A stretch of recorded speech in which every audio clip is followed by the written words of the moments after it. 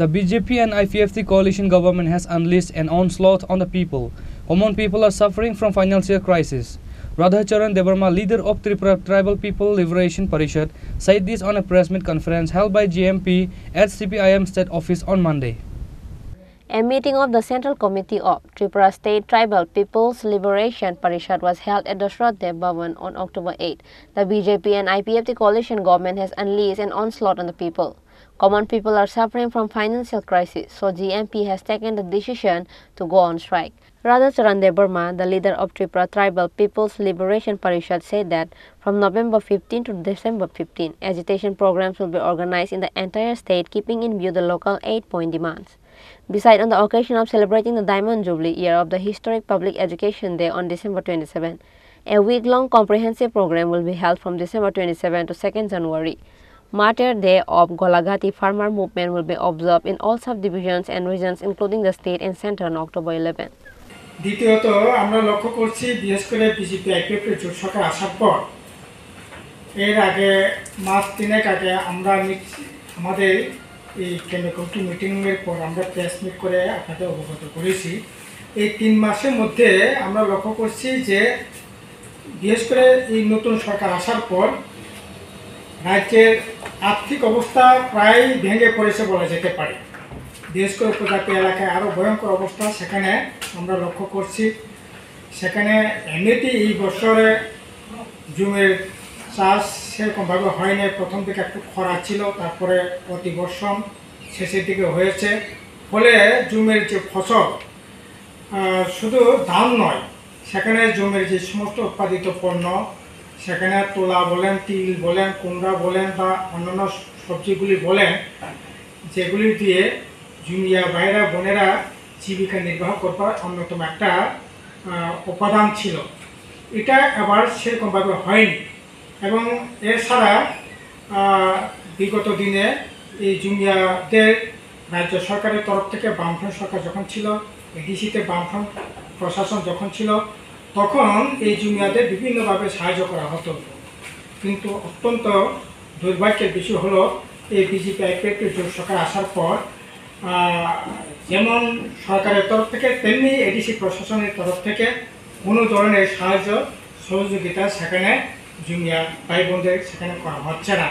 এতে প্রচণ্ড জুমিয়া সহ গোটা রাজ্যের মধ্যে আর্থিক সংকটের সেখানে সম্মুখীন হচ্ছে। রেগার কাজও সেরকমভাবে সেখানে হচ্ছে না।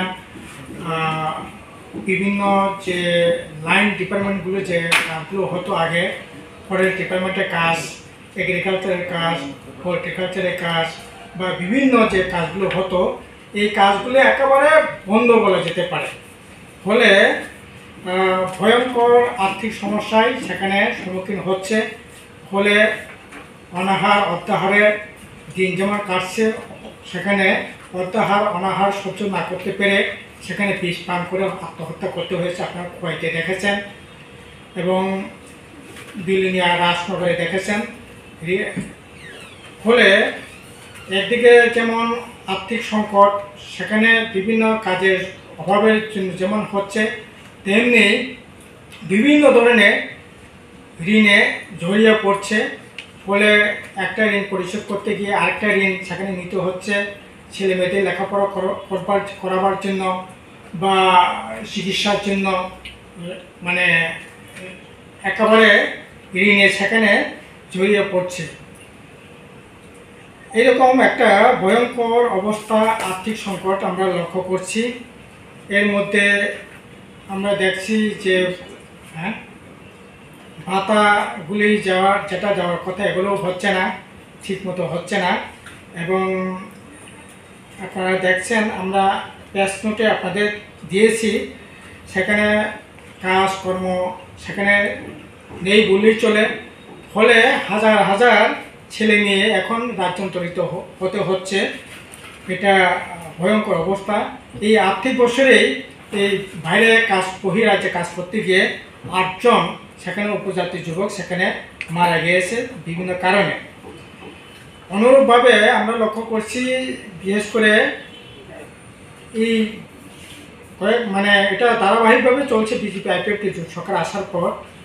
রাস্তাঘাট, পানীয় জল, বিদ্যুৎ আর ইদানিং বিশেষ করে বিদ্যুতের আরও ভয়ঙ্কর সেখানে অব্যবস্থা অনিয়মিতভাবে চলছে, ফলে বিশেষ করে লংথ্রাইবেলি এবং উত্তর ত্রিপুরা বিভিন্ন মহকুমার বিভিন্ন ব্লক এলাকায় সেখানে বিদ্যুতের যে মানে অনিয়মিত বিদ্যুতের যে সমস্যা এটা প্রকটভাবে লক্ষ্য করা গেছে, এমনকি 2 মাস 3 মাস 4 মাস ধরে কোনো এলাকায় বিদ্যুৎ যাচ্ছে না, এই হচ্ছে ঘটনা। GMP leader Radha Charan Debbarma further said that ideological special education camp will also be held at various levels of the organization from October. Reported by Pranav from Agartala, Chini Khorang.